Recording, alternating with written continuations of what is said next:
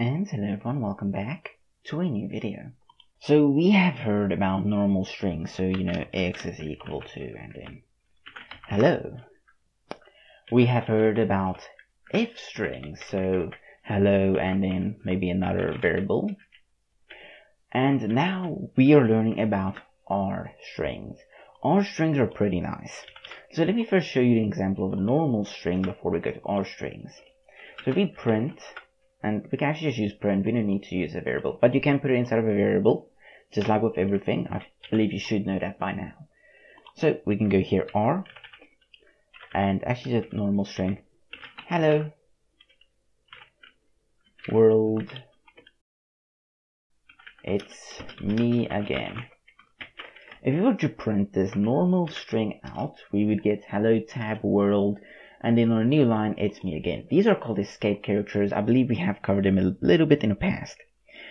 Now, an R string is very nice because let's say you need these escape characters. Of course, there are ways to escape them normally, but the easiest way to do that is just to use an R string.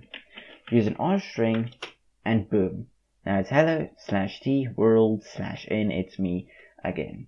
So R string allows you to escape characters.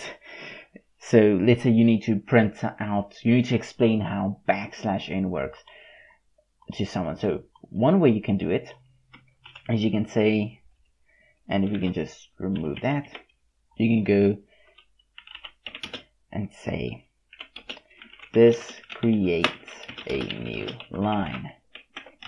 Do that, run that, as you can see this \n, this creates a new line.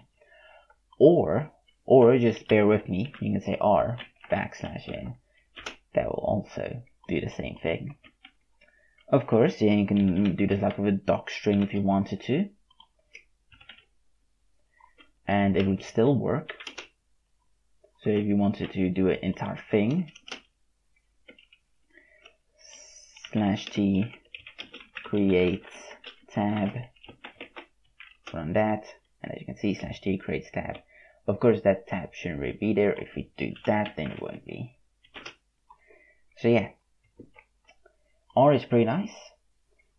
And yeah, thank you all for watching. I hope you all enjoyed, and I will see you all again in the next video.